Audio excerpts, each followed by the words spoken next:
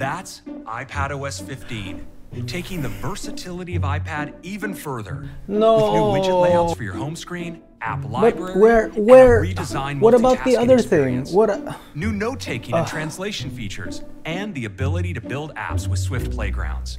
Combined with the great... Okay, there's a word for this feeling, but I'm so full of it, I can't even say it. Okay, let's not be unfair. I think there's a lot of good stuff here, so while I gather my thoughts, let's roll the credits. What is up, guys? Andrew here, and welcome to Comicbooker. All things comics from a creator. Apple's Worldwide Developers Conference just happened, announcing a whole bunch of updates for all their devices. So, if you have an Apple thing that's not super old, like an iPhone or an iPad or a Mac, there are updates coming out in September that will bring some quality of life improvements that will hopefully make your device seem like brand new. There was a lot, seriously, a lot of stuff that they announced in their almost 2-hour keynote presentation. And I won't be going into all of that in this video. What I want to focus on here is the stuff that you can use to make art. So let's do it.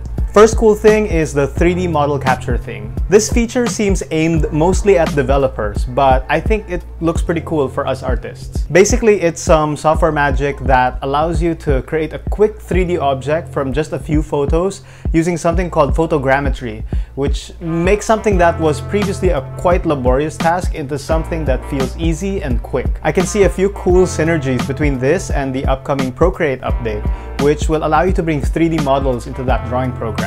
Imagine having a real-world reference that's really important to the comic you're making, and instead of having a few pictures, you can have a full-on 3D model that you can rotate around in your own canvas.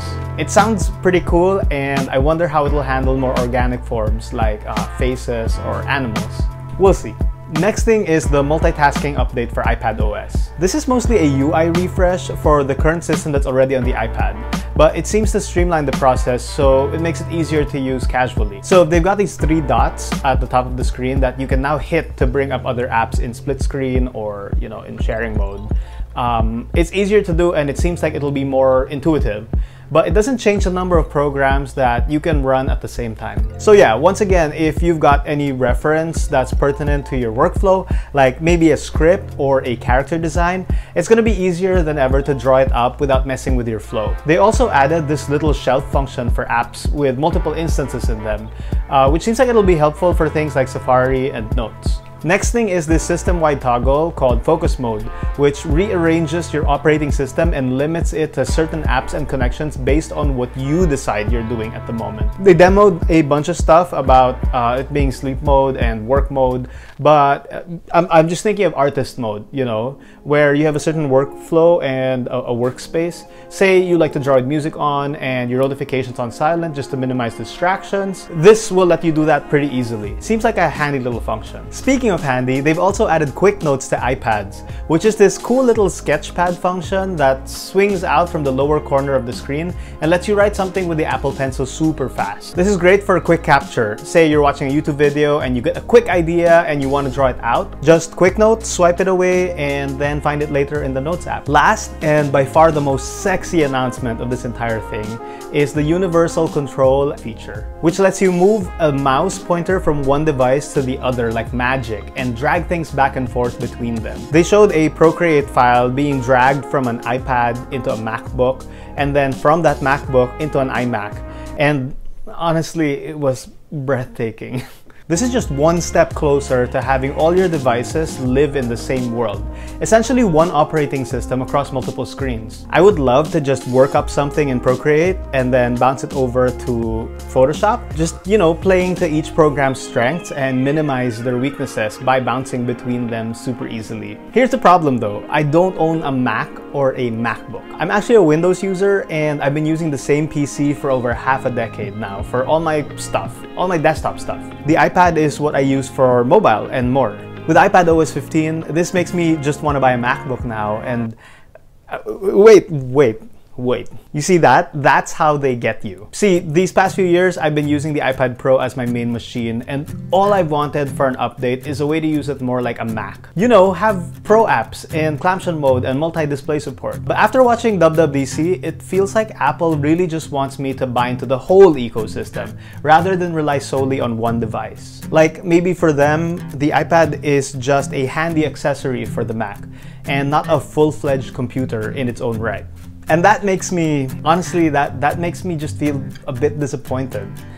I ordered an M1 iPad Pro recently, and it's going to be delivered in a few weeks. And now I'm wondering if it's even worth all that money. Because from what I've seen of iPadOS 15, it doesn't look like Apple's going to let the M1 iPad take advantage of all that power. At least not until next year. Anyway, let me leave this with one final thought.